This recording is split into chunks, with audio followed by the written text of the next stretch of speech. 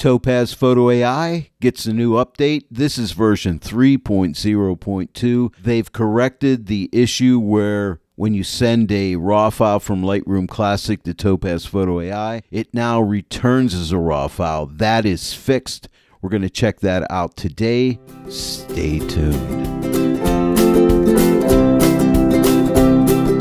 Hello everyone and welcome to the Joy of Editing with Dave Kelly. I'm so excited to tell you that TOPAZ Photo AI with this latest update version 3.0.2, TOPAZ have corrected the issue where when we would send a RAW file from Lightroom Classic into TOPAZ Photo AI, it was returning back as a TIFF file, and we didn't like that. They've corrected that.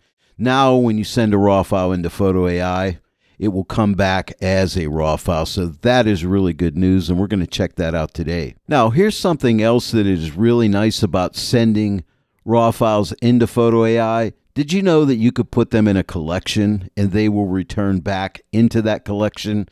That is a really cool feature of TOPAZ Photo AI. And you'll notice here I have this collection called Lightroom Classic Raw Workflow. So what I'll do with this collection, I'll send these 3 images over to Photo AI and denoise them and sharpen them, and I'll bring them back into Lightroom. You'll see that they will be RAW files, and also they'll come back into this collection, which is really cool. Once I get over to TOPAZ Photo AI, I'll show you how to make sure you'll have that capability of using collections in Lightroom with TOPAZ Photo AI. Now, as I said, I'm working from this collection today, and all you need to do at this point, if you want to send all these images in to Photo AI, just do a Command or Control A to select all the images. Now, you don't have to send your images from a collection, but I think it makes it really nice, especially if you want to be more organized with what images you are sending into TOPAZ Photo AI.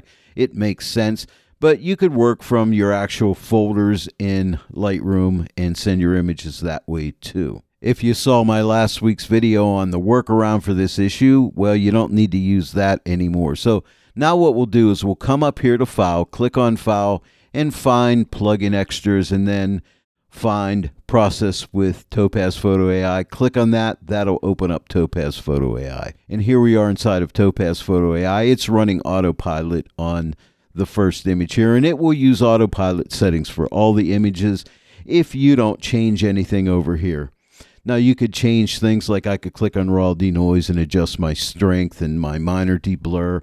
I can choose raw, normal, or raw strong. I'm just going to leave it on autopilot. I just want this video to be short today, but a lot of times I will come in and tweak things. If you come down and hover over each image, you can see like this image has autopilot. If I hover over the second image, it will have autopilot, and the third will have autopilot. If you just want to use autopilot for all 3 images, just click Select All. Then they'll all get the autopilot setting. If you want to have that ability to send back the images to a collection as well as the original file folder, all you need to do is come up and click on TOPAZ Photo AI, click on your preferences, and then click on External Editors, and you'll see this Lightroom Classic plugin, Place Processed Images in the Original Images Collection. Just toggle that on. Now, I'm sure this would work with Windows as well as Mac. I am on a Mac, but this is what you would do.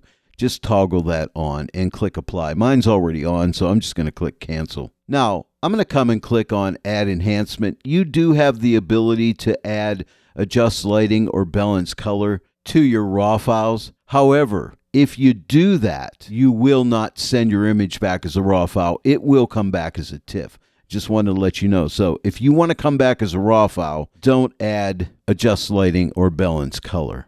Now at this point, I have Select All checked on, so all 3 images will be processed out using autopilot because I have not changed anything for any of the images.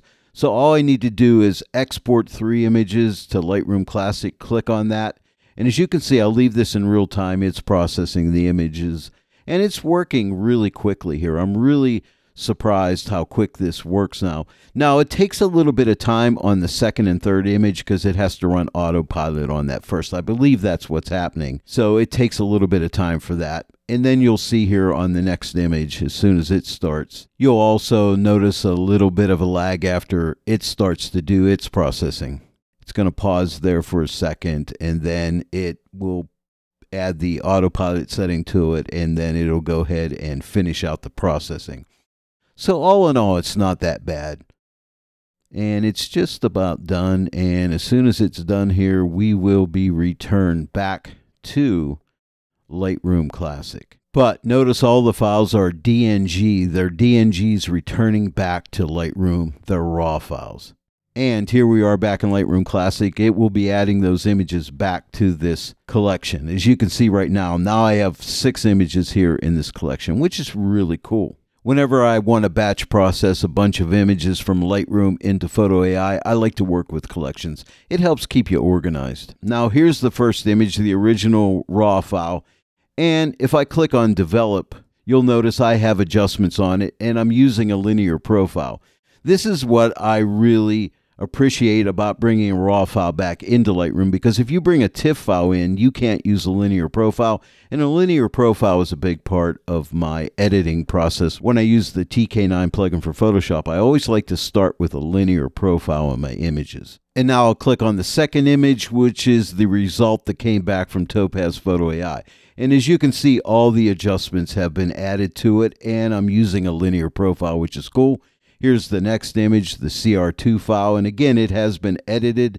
And now I will click on the result from TOPAZ Photo AI, and as you can see, my adjustments are on there as well as this third image. This is the raw file, and this is the result from TOPAZ Photo AI with the exact same adjustments on it. So that's pretty cool. So your adjustments will get added back.